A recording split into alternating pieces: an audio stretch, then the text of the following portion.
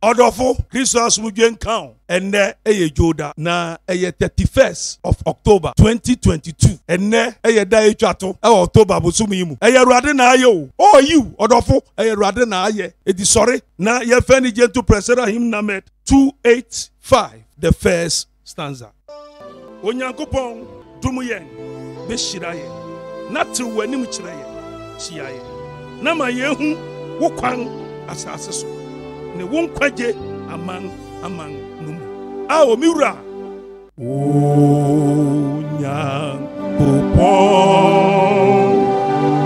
dum ye be shira ye na ti wani imche reye na chi ya ye na ma yehu wokwa asa siso ne ewo kweje ama no enyabisemu nsamono eye Psalm 86 verse 12 and 13 nyom eduowoche asia tichemu dumien and dumien sa I will praise you, O Lord my God, with all my heart. I will glorify your name forever. For your great is your love towards me. You have delivered me from the death of the grave. Our rade minyankopon medemi kumanyina midawase na meshewudin enmunyam da se wado eson ewo meso na wayi mikra afi asaman bomu. Hallelujah. Odofo adope wa wuni awrade ayenti ene ba bi odi ya bedu nti esese ye ne ojontofo no ya adwene na ye ne no eto sa adwomu ojontofo no hunu tibia okomu ahohia ene ahoyirawo ene amane a okomu wobrea na ohene Saul etano na onyame nam ne basa kese emu yedruso na oje no na ojontofo ni fi sa oje ni mu no na otu dwomu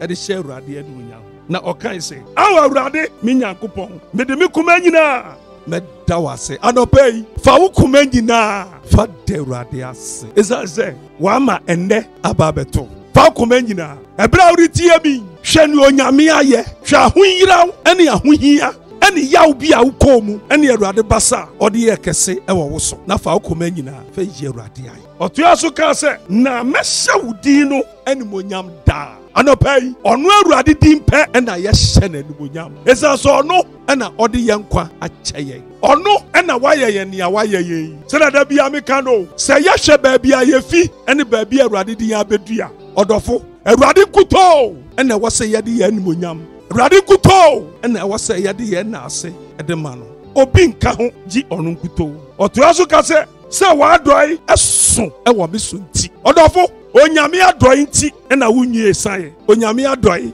eso woso na onyame adoi na adu baabi a wadu. Yes, the love of God has been so great towards you. So onyame do odofo enka yenim ni ayewom ayo Onyankopon abadaye ntia na ne owie okane se na wayi mikra afi asaman bomu Awurade amaye anwu a yamanamo wamaye anseya yamanamo onu kuto nu akura yen yare bia boy yen oje yen fimu enmuguase bi papa je yen fimu na doi na akura ya no pay se enne eya bosumi October awie ya na etwase ye de Awurade na asede ma no ye be hira no ye menti ye be hira no ye busua nti ye ho kafu nti wiase afa na nyina nti wiase ayede na so Awurade adoi edaso ewo yen so wansesa odofo adopai bu komposhe wachi na kaka nyama na dwendwen nyama na hwe ne onyame aye bribi na nanke ye bedipo ye den bribi na ne aye behye eye den bribi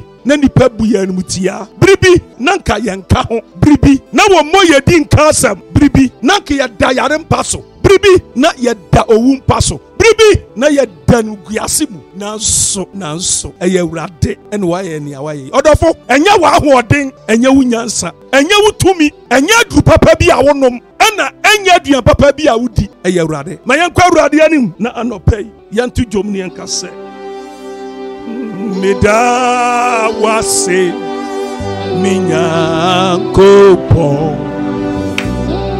Mida wase miye hoa sawa yimi afi obua aminamo media mida wase o minyankopon ore sawa yimi afi Obua Aminamua Mida wasio Minya Anko. Lift up your voice this morning and praise the name of the Lord. Glorify the Lord God with all your heart, because His love is so great towards you. Anopai, Fasidamo Nyabio, Fakumenina, Kamferade, Danase, Esase, Nadwai, Eyakese, Ewawoso. Now where you, if you owu aminem. Anopai, the radiase, Shirade, na Kamfono, Danase, Eradi anopai ya dawase, anopai ya yiwaya kamfo. Na yeshodi an wunyam. Wa maya nwu ayamuamo, wa maya nse ayamuamo. Wu awayi yankra efio wu amenam. Andopai eya unkuto ni yeshirawo. Yade yankuma nyina ma wo so. Yade yankuma nyina kanfo. Yakasero ade mo ni awaye edos. Yade wase ema wiase ma nyina. Ewom wiase ma nyina yade nanso Awurade yeshirawo ewo ni awaye nti. Yade wase Awurade ema oman Ghana wo. Mpampanso ade oman yadu. Nyema mu yade nde nanso Awurade da su kuraye. Andopai yeshirawo. Yefi yankumam yade wase ma Kristo asafo. Awurade yade wase Awurade ema yenga busia yade wase ma ya ho kafonom. Yade wasima ya ma, yade wasima yenuanom, yade wasima ya awofo, yade wasima adofo nyinara, wo Ghana ha, wo amanone, yiya wa yeyen, anope Awurade, ayeyi nkuto, eni adema, ena ase nkuto, eni yeshira, se wa ma yehu nedaya, na ya wo na waye. Awurade anope, ebra yade yankuma nyina, yade shirawi, ni ye pejawi, ni ye okasi, ma osuru muye, ma wa wode mra yanso, ma wutumi nya kase wo yanso, na ma na watwi, Awurade, ma wa anu onyam hye enedu ayabrabom. Amra musa Yaradi Yesu Kristo nti eno nti Yaradi Yesu Kristo dom Onyankopon do ene onkrokra ankofa ene wontena ene da nyina edini ye osofo Kofi Manukure Akyeampong anope ma besrawo sofo froma me na ka chenisi onfa ne koma nyina enyi Yaradi aye amen.